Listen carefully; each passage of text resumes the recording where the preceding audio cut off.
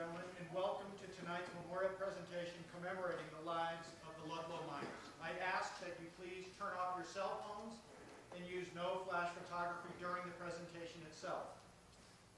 Mount Carmel is proud to be part of this Memorial Week, which honors the sacrifices, hardships, and bravery of those who lived and died in Ludlow. The first part of tonight's performance will be a lecture and dramatic interpretation of certain events and conditions that existed during the time when the Ludlow massacre occurred. Our guest lecturer is a Trinidad native and educator, Mr. Silvio Caputo. Mr. Caputo has given many lectures on Ludlow to historical and other societies throughout the state.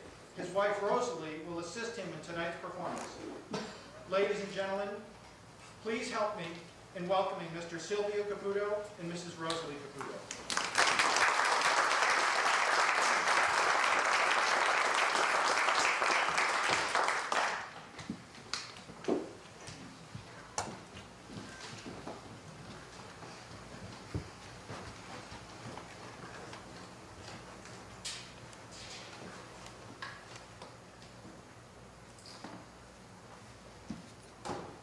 Between the years of 1884 and 1940, coal mining had the highest rate of death and injury of any major industry in the United States. 50 times that number were injured. Tragically, Colorado coal miners consistently exceeded national averages for the injuries and death. 3 factors contributed to these statistics: a dry climate, major upheavals in the rock formation, and the Union coming late into the state and into the West. The following presentation is a collection of personal stories of the men, women, and children of the southern Colorado coal camps. It is meant as a tribute to their lives.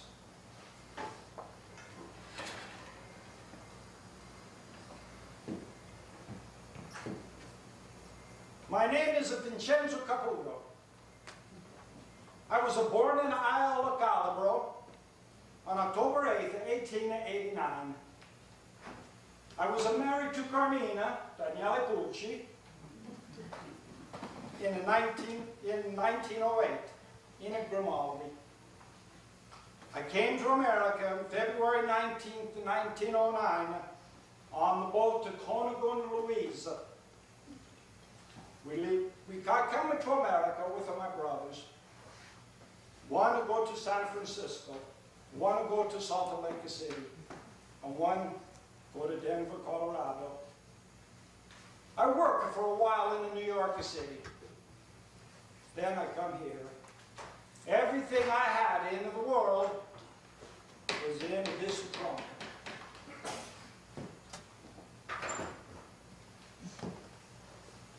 My wife, she no come with me. I had to earn some money to send for her to bring her to the country. I worked for a while in a Cocodale at the coke ovens. I had to get so hot at the coke ovens sometimes. We take the bread and put it in the front of the door and make it the toast. When Carmina arrived, I picked her up in a wagon at the train station. She wanted to see the town, so we go up a commercial street. When we stopped, she got out of the wagon and looked around. It had rained, and the streets were mud. She started to cry.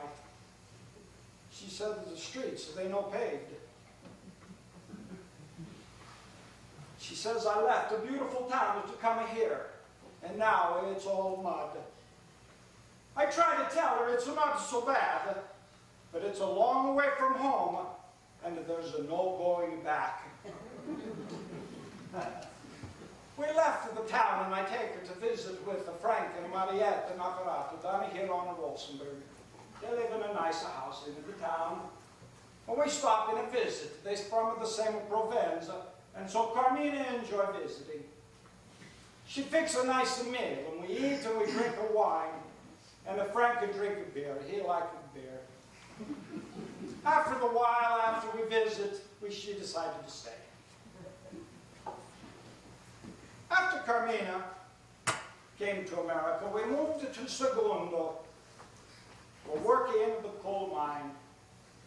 Segundo is a camp near the mine.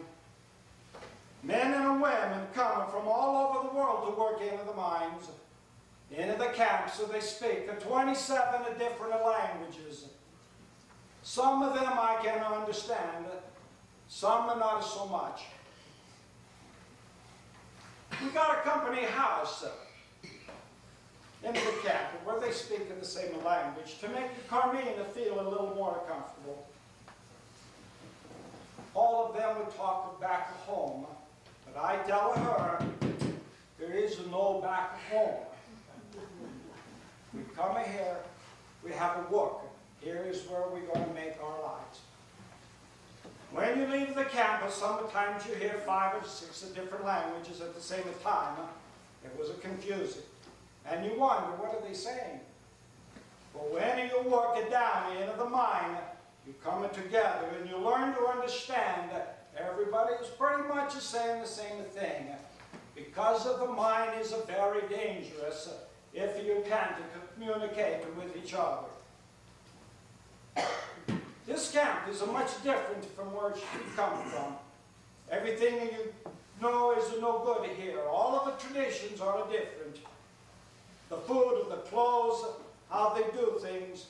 But there is too much work to be done. And we must make a living. Sometimes we look at each other like, I want to trust you. But little by little, it is, well, these people are not so bad. My wife says sometimes that that's not how we do things, but I say, you're no home no more, you're here. In the mine, we learn through all the talk so that we can understand, and in the camp, you must do the same thing. It is better to make your home here. But in the camp, it is no easy. The coal camps are all isolated up in the canyon. Some camps are surrounded by the barbed wire, and they have a guard at the entrance. Everything in the camp, your house, the church, the store, where you buy what you need, the school, the saloon, everything is owned by the company. Some men have put together little crates and little scrap irons to make it their house. But this is no good. When it rains, the water comes in and everything gets wet. We rent a house.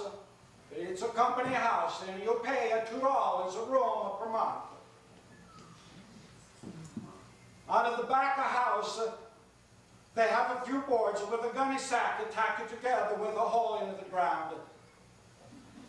You go there to do your business. They call it the back of house. Yes, because it's in the back of the house. It's pretty damn cold there in the back of the house in the wind. And in the summer, you got to be really careful. Because of the black and widow spiders, they make the nest on the seat. And if they bite you, it stings something terrible. Some of these back of house have a little shack over, and it gives you a little privacy. For the water into the camp, they pump from the Purgatory River into like a little pond, but it's no good. There's too much mud and too much coal dust. You try to throw in a little bit of alum to make it all settle, but it's still no good. In 1912, 157 people got sick from the typhoid because of the water was bad. I'll tell you a little story about how important the water was. One time, I see a young boy, a smaller boy. His name was Joey Bonacquista. And his mom sent him up to the well by the mine to get the water. And she put the buckets inside of the little wooden cart. and in the cart there was a pool to buy the donkey. And the little boy went up the hill to the well, and he filled the buckets. And he was on his way home to bring the water to his family. And the miner guard saw him, and he says, "Where the hell do you think you're going with that water?" And the little boy was scared. He couldn't say nothing. And the miner guard went over to the little wagon, and he took the water and he threw him on the ground. Then he take his boot and he smashed the wagon. And he kicked the little donkey. The little boy, he ran home and he was crying. He felt bad. That's the kind of son of a bitch you have sometimes. He's a bartender again.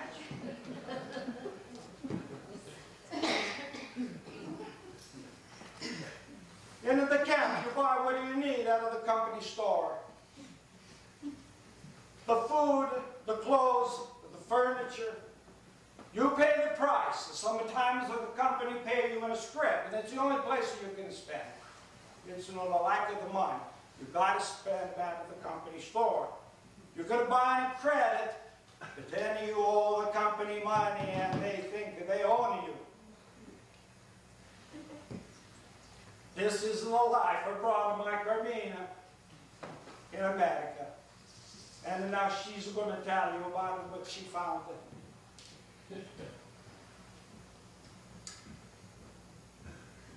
I soon learned what it was like to live in this cola camp. Every morning in the kitchen, we have a bucket full of the water.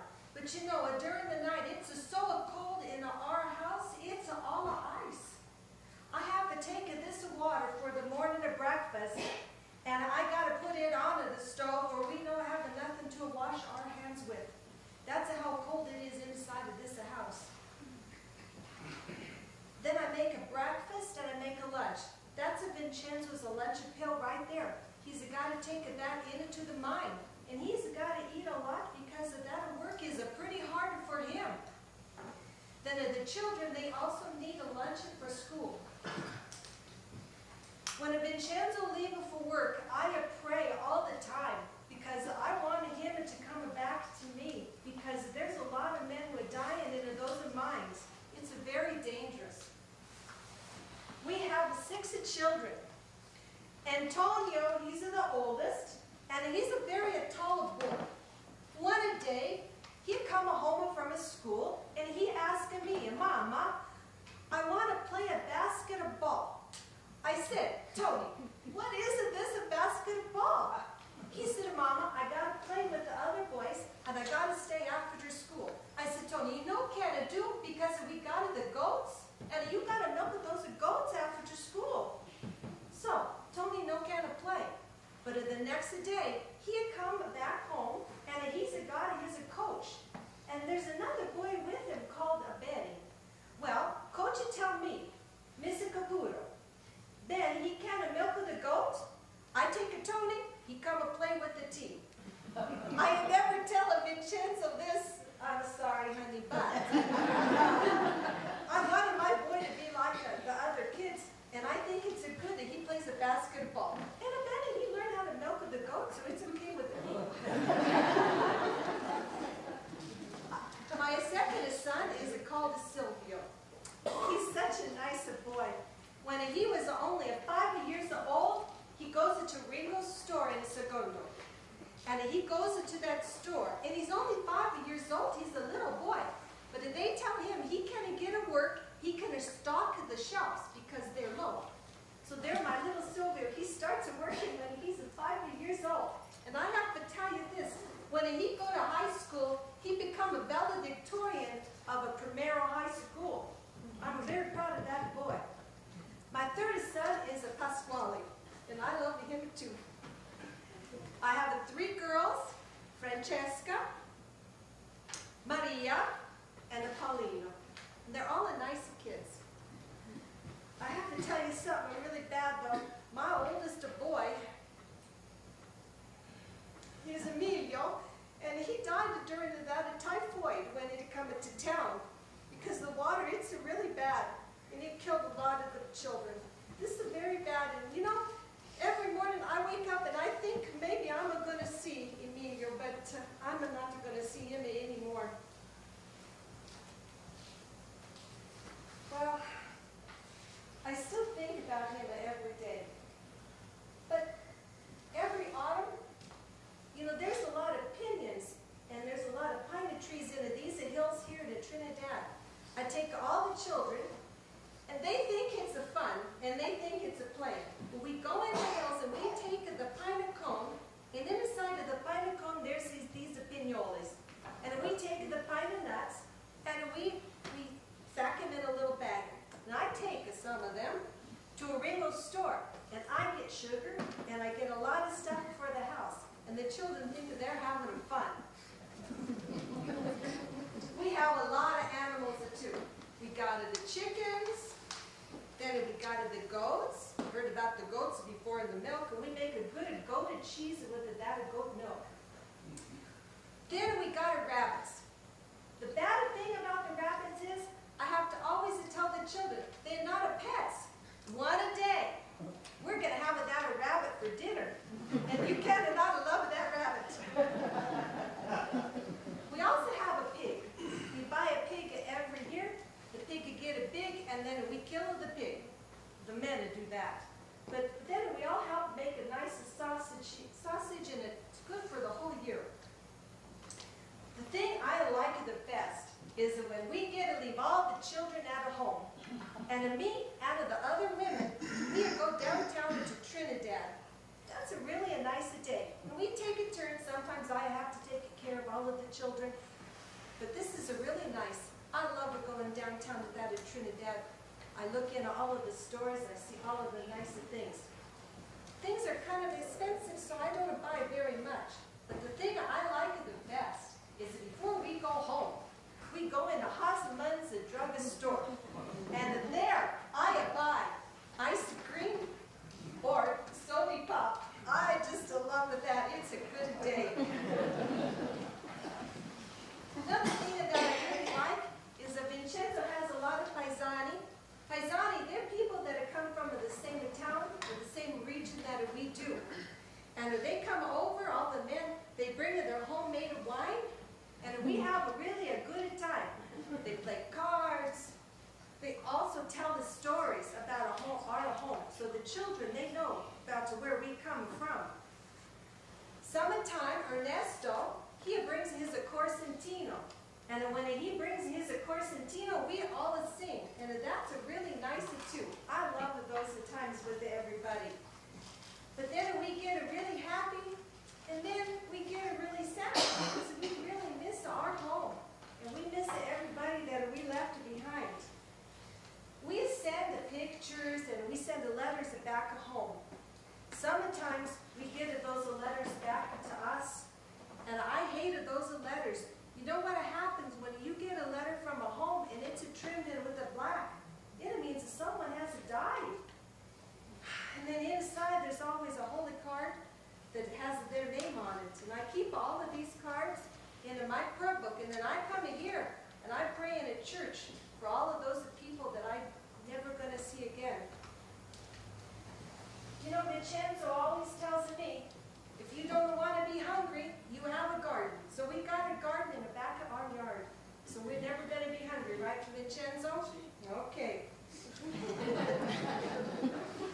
I have a lot of jobs. My most important job is always taking care of the children. But my second job is cooking. I get up in the morning, and the thing I like the best is when I have to make the sugo.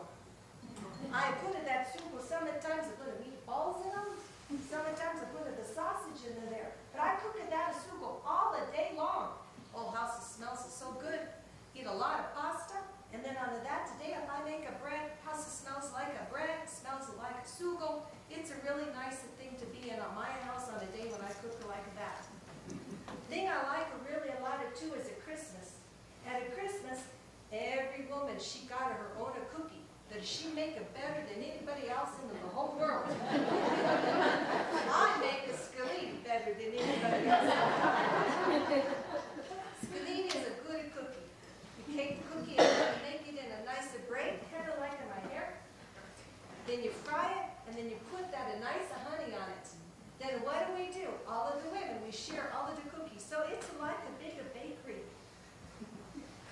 That's really nice.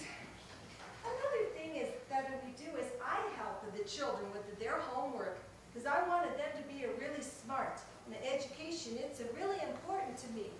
I'm no good at the English, but I can help them. And the children, they're teaching me how to speak. I speak English so good now because my children, they are teaching me.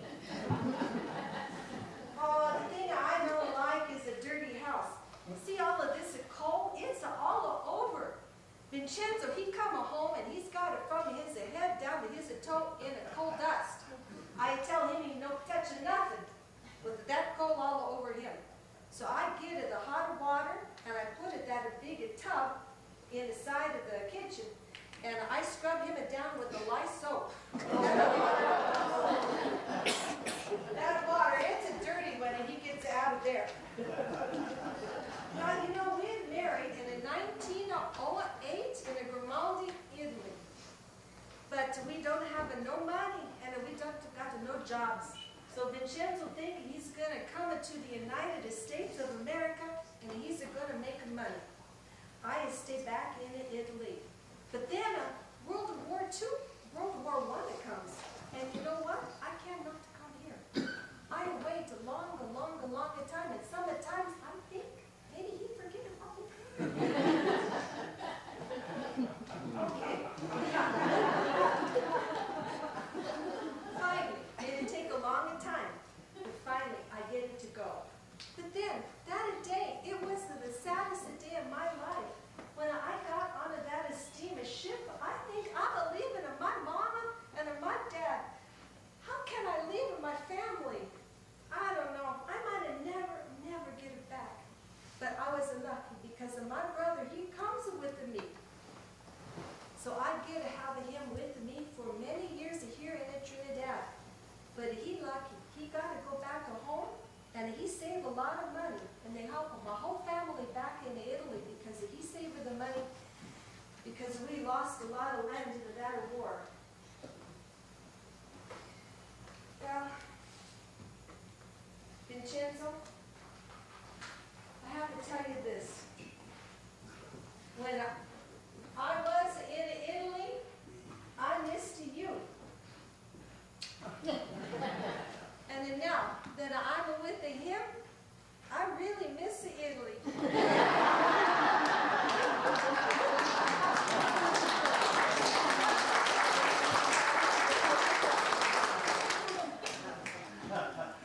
I miss my village. I miss the sea. I miss the clean air and the blue skies of Italy. And I miss the sun. You go tell them about how you work.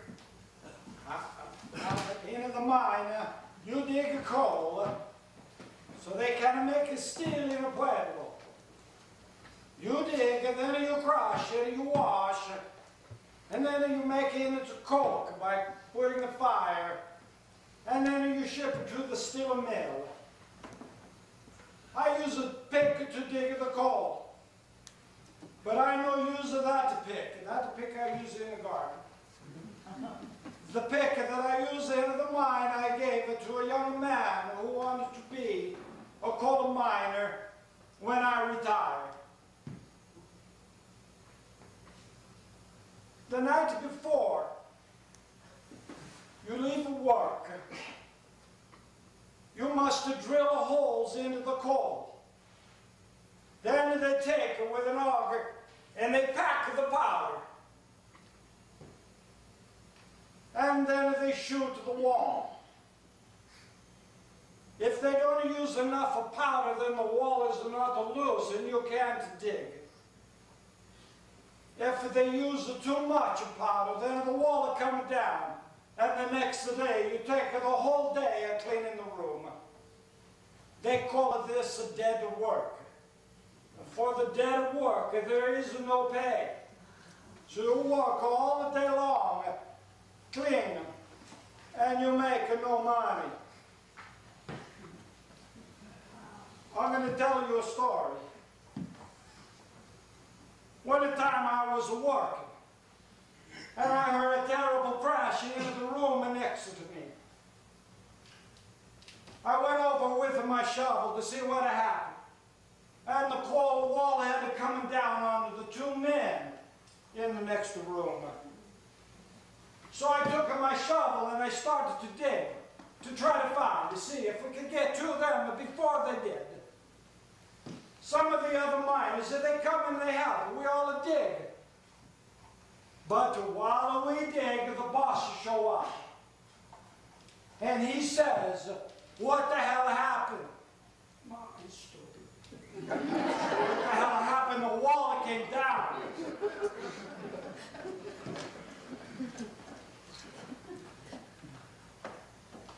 We continue to dig.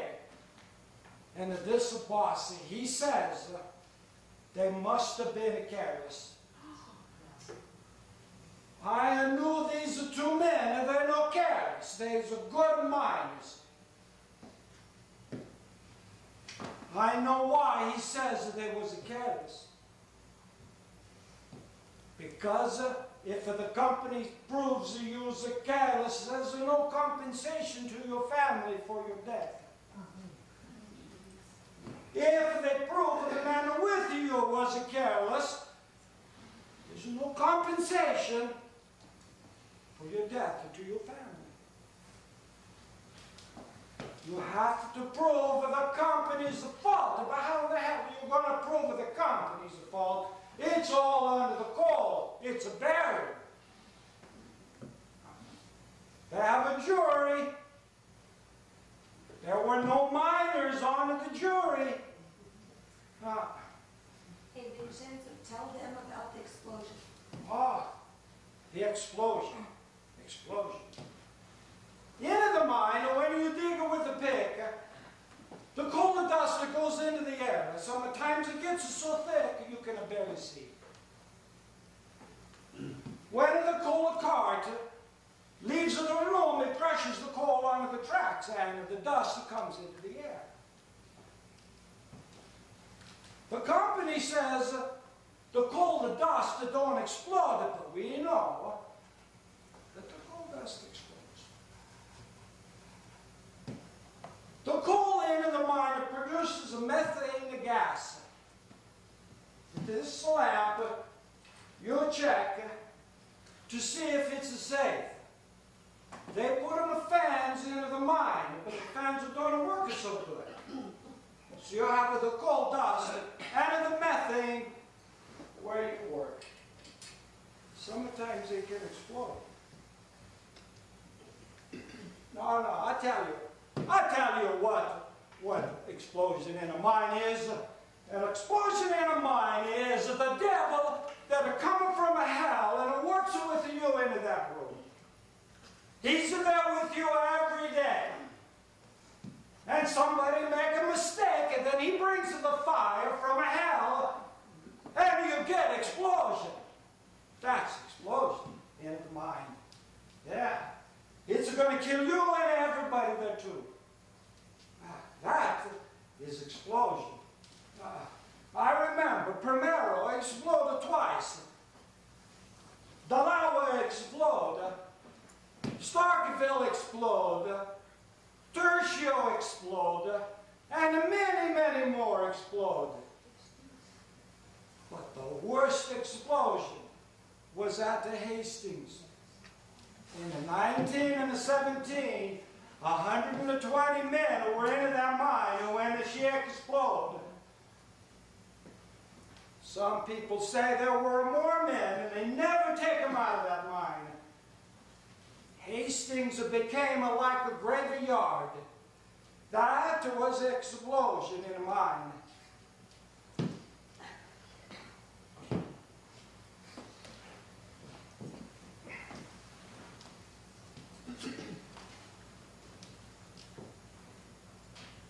When we hear that explosion, we run. We drop everything that we do and we run to that mouth of the mine. And then we sit and we wait and we pray. And nobody says a word because we watch. Then you hear that bell coming. That bell means that they're bringing some of the men back out of the mine. Sometimes when you see those men, you don't even know if that's your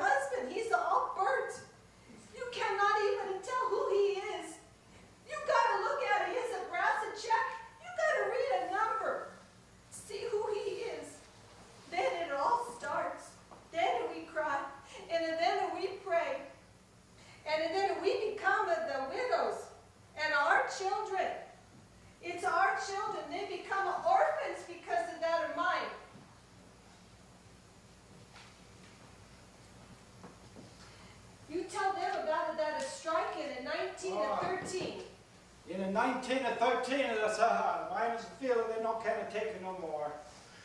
There was a group in the coal camps called the UM and the WA, the United Miner Workers of America. They say they're going to get you better pay. They say they're going to get you pay for the dead work. They say they're going to make the miners safe. They say they're going to make it so that you can shop and buy things any place you want. And they say they're going to make the company obey the laws of the state of Colorado. Sounds pretty good. And on the September 23rd of 1913, we went on a strike. It was a bad day. All the summer long, it was hot and dry, and the earth began to crack. But on that day, it started to rain. And it rained, and it rained, and the canyons were filled with like little rivers, and they was all mud. When you go on a strike, you've got to get off of the company or property because they own everything. If you don't, they come and take everything you have and throw them into the mud. We bring the wagon and put everything onto the wagon and started down the canyon. But the horse can't pull the wagon because he's getting stuck. So we get out of the wagon and we push. I push. Carmel pushes. The children push. Little by little we get down to Ludlow. There John Lawson is there. He's there to put up the tents so that we can live. Everybody there is cold. Everybody there is hungry and wet and covered in mud.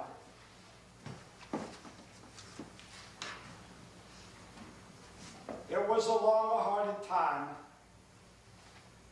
Some of the miners, they don't go on a strike. The other miners will call them scabs and many other bad things. And we believed the end of the camp there was going to be a war. There was a group in the camp. They were the Greeks. And their leader was Louis Tigas. They were good men with the guns. They had the experience of into the war from Greece. And while we were trying to set up the camp, they protected them. Then one day, a woman came into the camps. Her name was Mary Harris Jones. They called her a Mother Jones.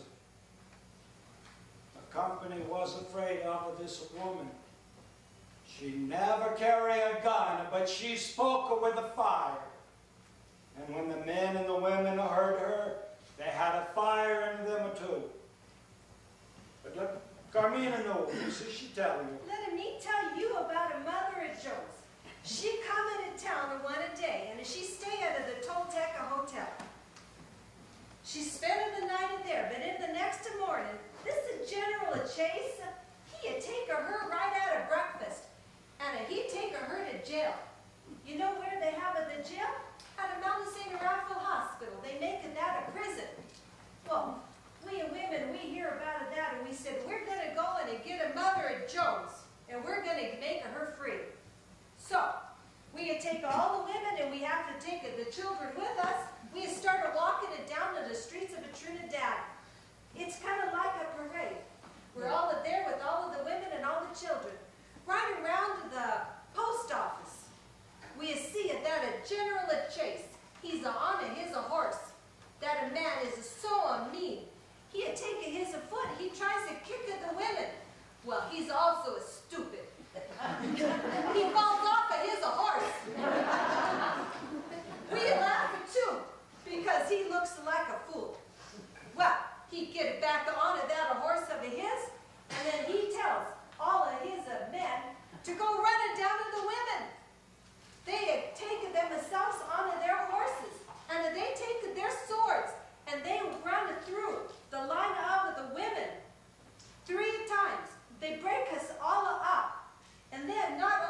that, they take some of the women and they put those women in a jail with the Mother Jones. Next day, the paper in Trinidad, it write up about what happened. It is said that the cavalry and a General Chase, he had run it down to the women with the children, thousands. Well, that made news in all of the United States of America. Now everybody knows what happened in here, in those streets of Trinidad, and everybody knows how bad it's here in Colorado. Then the winter came. Oh, it was a bad winter. It just snowed, and it snowed, and it snowed. There was a 10 feet between the tents. Everything outside was frozen. Sometimes at night, the company show the lights over the tents so that you cannot sleep. Sometimes they shoot the bullets through the tents. So we dig holes beneath the tent like a cellar so that you can hide when the bullets are coming through. All winter long, and there was a tension because nobody trusted anybody. Everybody waited for that war to come. Everybody hiding the rifles. Everybody had back and forth. But the company, they came up with something called the death special. In the death special, they take a machine gun and they put it into the car. And around the car, they put the steel. You can't shoot the men into the car. And they used that weapon at the camp in Forbes. And they destroyed Forbes. Everybody was worried what was going to happen next. In April of 1914, the spring had come. Everybody was hopeful. The militia was supposed to leave the camps. At Ludlow, they had a celebration for Easter. And they had a baseball game. During the baseball game, some of the militia show up. And they say, "You'll have your fun today. Tomorrow we have our roast." But we don't worry too much because they always make threats.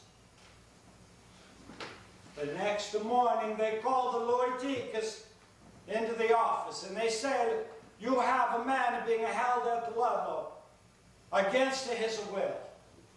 His name is Tutalamando."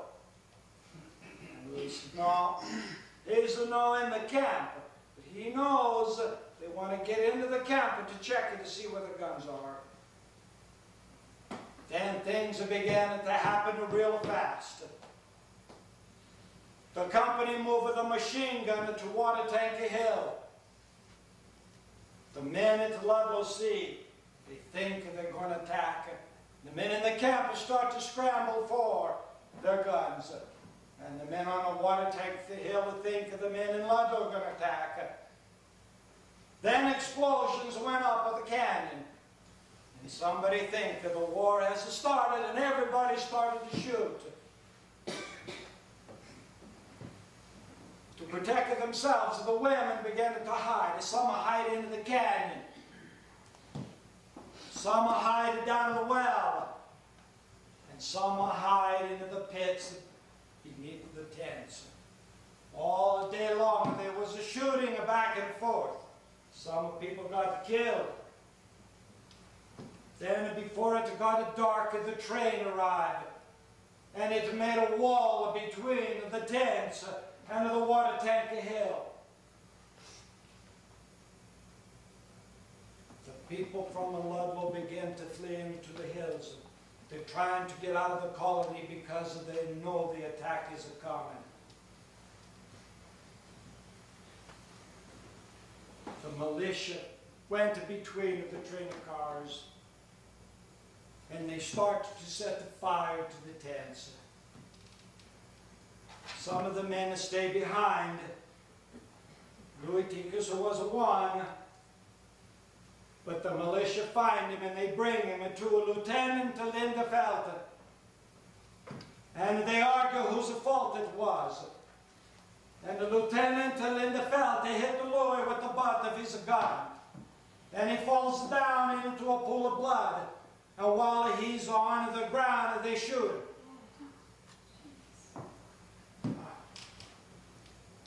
And the tents are burned into the night. In the dark black of the night, the tents were burning.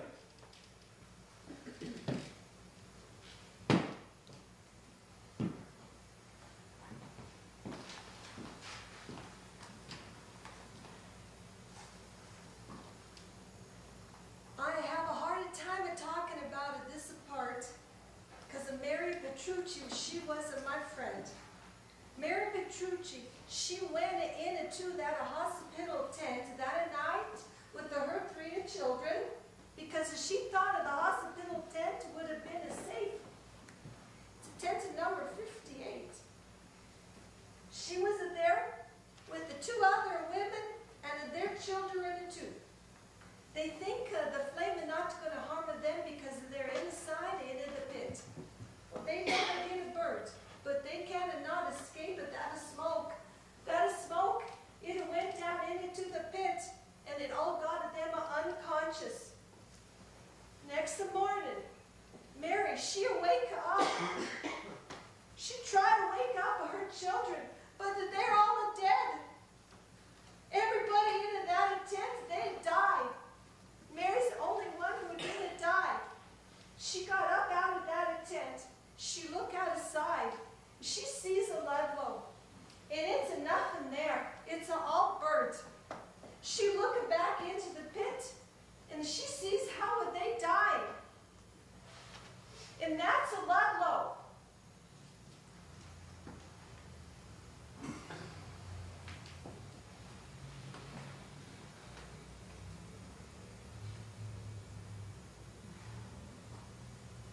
Vincenzo Caputo died in 1975.